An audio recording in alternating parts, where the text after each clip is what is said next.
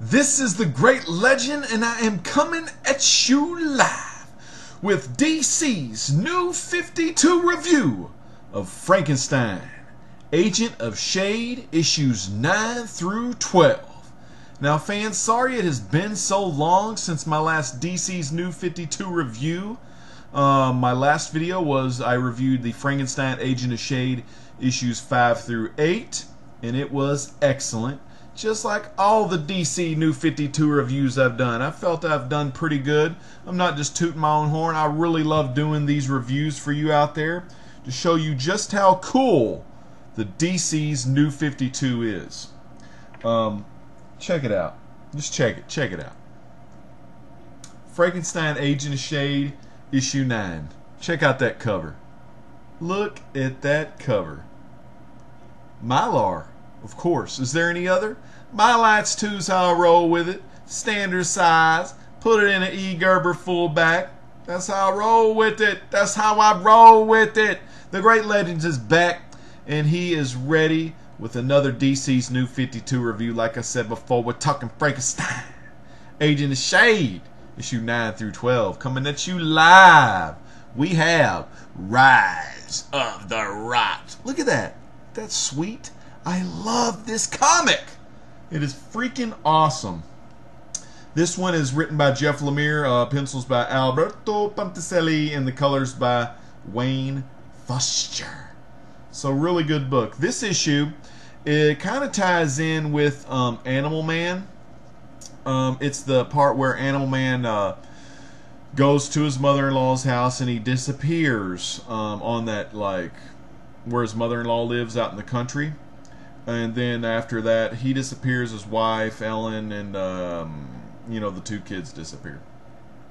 So Frankenstein is sent down to find out what happened to Animal Man. You know, a strange disappearance. Not only strange for Animal Man just to be disappeared, but his whole family disappeared. So he goes down and he comes up on the body of the old police officer that was Animal Man's friend. You know, the police officer that the rot took over.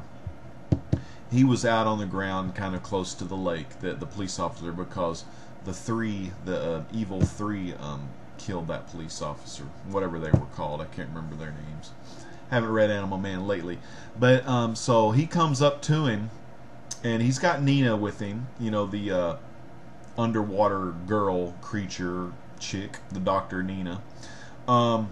Mazursky, I think's her last name. She touches the because she touches the rot, or you know, the infested sheriff guy, rot corpse looking creature, and she gets its thoughts. It wakes up and it tries to attack him, you know, saying the rot will get you, you know, the zombified talk, rot will take you over, blah blah blah blah. And then Frankenstein gets the big sword out, starts cutting the meat up. So every time he cuts it, it just adds a new piece of rot that comes after him. So he cuts into 50 pieces. They have 50 little rots come at him. So finally, Father Time's like, well, do you want us to send the other agents? And he's like, you know, the Howling Commando. No, is it Howling Commando? Creature Commandos. Man, I'm thinking Dum Dum Dugan over here. No, the Creature Commandos. And he's like, no, don't send them because it's too much. You know, it's too much. So he asks to have a firewall put up and then drop a black bomb. And so they put the firewall up so it's all contained, drops the black bomb. What the black bomb does, it destroys everything that's living. So it destroys all the rot. Now, of course, he lands on top of Nina, you know, so he protects her. So she doesn't die, she's still alive. And of course Frankenstein can't be killed because he's already dead. You know. So that was it was a good issue. This was Jeff Lemire's final issue on Frankenstein Agent of SHADE. I love the art by Alberto Ponticelli here.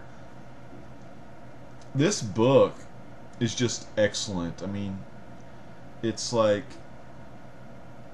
Secret Agent, but Frankenstein, classic monster style stuff. they had funny lines in all issues 9 through 12. I'm not going to go over them, but stuff I kind of got a chuckle out. So that was issue 9. Really good issue. Kind of just a solo issue, you know, just on the hunt for Animal Man. I think it was, to go in a little further about it, I think it was, for me anyway, now these are just my thoughts. If you want to read these, check out the link below for links where you can buy these issues and the trades. But, and also for these issues, I'll start putting, since I'm doing these in sections, I'll put links to the other 2 videos that I've done for Frankenstein Agent of SHADE. But being Jeff Lemire's last Frankenstein Agent of SHADE for, I think it's Matt Kent, I think that's his name. No, take that back. Lemire did another issue here. Then Matt Kent took over. Okay, I'll let you know about this. But being one, okay, this isn't the final, but being one of the finals, it's kind of funny. He kind of ties in a little bit of his Animal Man, because Lemire did Animal Man as well. So very good. Really like Jeff Lemire. Good author. And I love the art by Ponticelli here. This is the second one I'm showing you tonight. This is Frankenstein Agent of SHADE issue 10. It's got all these like little insects that play a pretty pivotal role in the next 3 issues. I think they're called EM bombs or something like that, or EMs something. We'll just call them bug bites. These little bug guys. Look at the cover though. Frankenstein Agent of SHADE. It's infested. You know, bugs, but they infest. They get up in your covers, in your bed, in your mattress. Little bed bugs. This is issue 10 though. Now also another good thing about these books, they're each $2.99 and feeling fine. Ain't no Marvel Now up in here. That mess is $3.99. It's $2.99. Let me tell you a little bit about DC. They got some good $2.99 books, and they're better. Yeah, baby. Frankenstein Agent of SHADE issue 10 coming at you live. The bugs and all this shit up in there. Alright. So this is a good one. Jeff Lemire, Alberto Ponticelli, Wayne Faucher on the colors. So in this issue, they get word. Frankenstein's in the library, chilling, looking at his books. He's a literary guy. He loves to read. This one librarian, she looks pretty good looking too, is trying to put the moves on him. She's kind of heard some rumors that there's a mole amongst SHADE. Then all of a sudden, he realizes these bugs are attacking him. Now, what they use these bugs for is these bugs are used by SHADE members to take out bad guys. They're kind of like little ninja bugs, I would say. They just, you throw them out like ninja stars, and they just attack and go crazy and just destroy, kill, fight the evil. However, these bugs are attacking Frankenstein. So, really weird stuff. So, Father Time, he's looking and getting his people, say, what's going on? Who could be the mole? Who's the mole? And they find out the mole, the last person that used some of these bugs, and the last person that chimed in with SHADE was a agent. Her name was Crowley. She looked blue, and I don't know if it was fur, but kind of looked Mystique-like, if you will. Kind of a blue lady creature, and they found out she was the one that sent the bugs after Frankenstein, right? So they got to figure out what the hell's going on here. So they send Frankenstein to start searching for. There's a place called Untropolis. It's another kind of city that is in another dimension. Untropolis. Everything's upside down and backwards. So Frankenstein, Nina, Velcoro, and the Wolfman guy. I can't remember his name right away. Maybe starts with a G, but that's okay. Just the awesome team. Because remember, Callus, his head was decapitated from him, so he's still out of action in this book. He's the mummy character. What happens is they go to this Untropolis because they're looking for Crowley, the double agent. And during the whole time, Crowley is still sending these freaking bugs to hurt Frankenstein. So they come in, and to get to this dimension, they have to be wearing these jetpacks. And you enter the dimension by wearing these jetpacks. So they're all flying around and making stupid jokes about them. But to enter through the dimension, you have to have your jetpack on. If you don't have it on, your atoms in your body, you'll just disintegrate. So they all have their jetpacks on. They get to a landing point. They all start searching. Nina stays setting up a base camp. Velcoro, the vampire guy, he stays with her to watch her back. And then Frankenstein and the Wolfman guy, Griffith, I think's his name. I want to say Griffith. Let me look. But while I talk, they go and they're on the trail of this Crowley. I'm gonna make sure it is Griffith, and they're on the trail of Crowley. Let me see if I can find you some of the awesome artwork. Yeah, Griffiths is his name, so I did remember. Here's a little pic of Crowley, that blue kind of girl. Now she's kind of ninja-like there. Now, her story is she is supposedly just a poet, a writer, but also she's a S.H.A.D.E agent. Here, Griffith gets attacked. He's kind of lagging behind, so he gets attacked by those bugs that she's sending out. And anyway, so he gets attacked. Now, during all this time, another phenomenon is happening to Frankenstein Agent of SHADE. He is starting to remember things. He's starting to get flashbacks of parts of his life, parts of his human life. And he has a lot of human lives. Why? He has a lot of body parts on him. So he's getting these flashbacks, and a lot of the body parts from Frankenstein Agent of SHADE are body parts of killers, criminals, guys that did really bad things. So all of this is taking place as well. He finally catches up to Crowley and gets information from her. She gives in.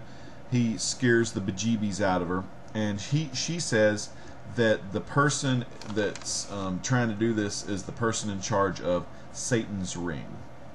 It's a small little it's a ring. It's about the size of a room. I'd probably say maybe 16 feet diameter. But it's a room, and in the ring you can see images of the future. And the guy calls it Satan's ring. I'll get to his name in a minute because I forgot his name. But yeah, so now he is on the track for this. So he leaves her, and they leave out. But before they leave out, she sets a trap and turns this gas stuff on, and he falls through a window, and he free falls, and he falls, and he's about to hit the ocean. And if he hits the ocean without the jetpack on, because the ocean's one way to get out, to teleport out of this dimension that they're in called Untropolis. So what happens is he falls through the water, and then you think he's in a die, right? But it's a cliffhanger, which DC is awesome because they do awesome cliffhangers, and you got to pick up the next issue. This cover here, Leviathan. So the thing where the Satan's ring is in a place called Leviathan, and I'll tell you a little bit about Leviathan in a minute. But so he hits right when he's about to hit the water, Nina comes in with her jetpack and saves him. Because she has the jetpack on. The jetpack wasn't made for two people, but Nina makes it work, although she's very badly injured because the point of impact of him hitting her while she somewhat catches him, it injures her, and plus they get teleported to the Atlantic Ocean. While Velcoro, back in issue 10, he was also had to hold his own against those bugs as well because they needed him as backup. So Velcoro and Griffith, they're back, and they're gonna get their exit out of there pretty soon, but they're still in the Untropolis. While Nina and Frankenstein are going to look for this Leviathan. Now, what Leviathan is, supposedly, it's a retired base that's no longer used, or so Father Time tells Frank. But what it is, Leviathan is a big sea creature, you know, like the myths, the Leviathan. And inside the sea creature's mouth, there's a whole city. And the people that live in this city cannot get out of the Leviathan. The Leviathan is a city of retired SHADE members. So if, you know, once a SHADE member is old or they're done and they just don't want to fight the fight for SHADE anymore, SHADE lets them retire in this Leviathan thing. If they are not working with SHADE, or if they want to, or if they're out for their own, or they do SHADE wrong, well, SHADE will send them to the Leviathan to keep them there. So what happens is Frankenstein, he cloaks himself with a device. He leaves Nina, because she's still injured, at a SHADE safe house, which they have quite a few of those since it's a SHADE retirement home, basically.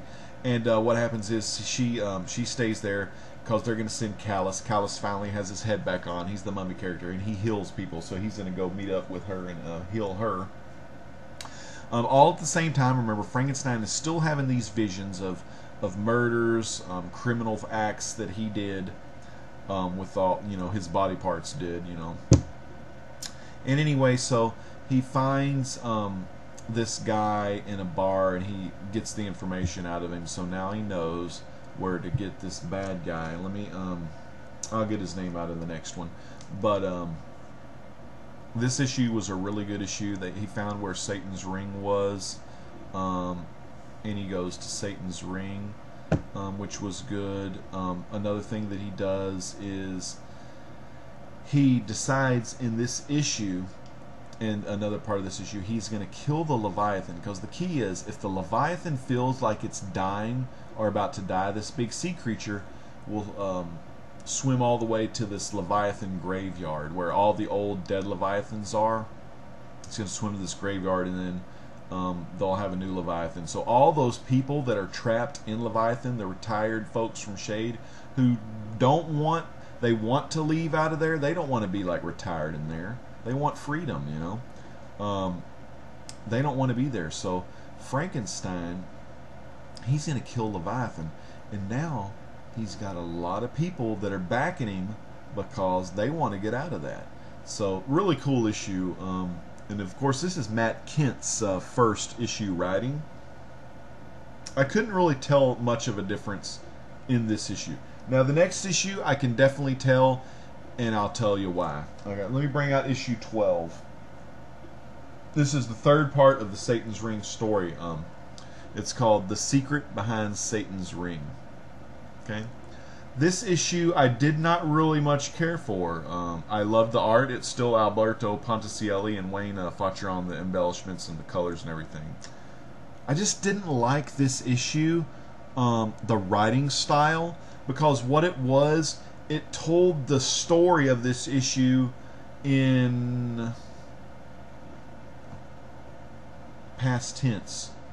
Father Time was asking, what the heck happened? And then his little assistant buddy was telling him what happened throughout the whole story. So you're kind of getting everything not in real time. You're getting like a historic story. So what happens? A lot takes place. The reason why Crowley was the mole, her job was to assassinate Frankenstein, because the guy inside Satan's ring saw Frankenstein killing himself. So he wanted to kill Frankenstein. And in this issue, Frankenstein, he confronts Crowley again. He gets to the building where the Satan's ring is.